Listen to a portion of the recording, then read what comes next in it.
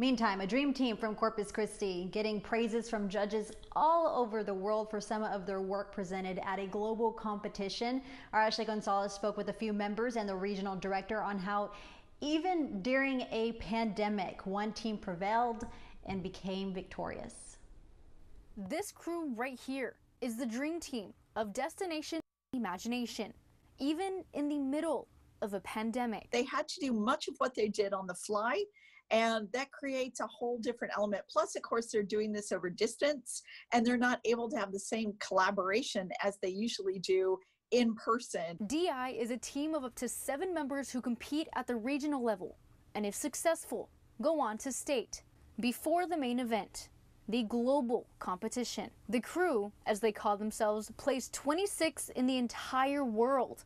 And this year, for the first time, they competed from a screen. Moving around and like moving props and moving backdrops. But now with this online platform, we had to get into character in our bedrooms. Every year, the DI competition gives students a task to overcome, using their own creativity to solve the problem. This year, the team chose a topic that hits close to home: thyroid cancer awareness. One of the girls on our team, her mom is a thyroid cancer survivor. So we started thinking about her mom, and then we realized that all of our moms have had a thyroid disease in the past. Amritha Dongre, a DI team member, says part of completing their given task meant bringing to their community a solution. We put up signs in dentist offices, like plaques that said, ask for a thyroid guard, because it can help prevent from the radiation that could be dangerous to some people and cause a lot of problems in their futures. They don't just automatically offer it, and you usually have to ask one, and a lot of people don't even know that they exist. Regional Director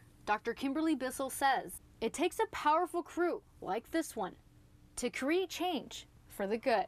It's what makes us all better people and makes our society and world a better place. Ashley Gonzalez, 3 News.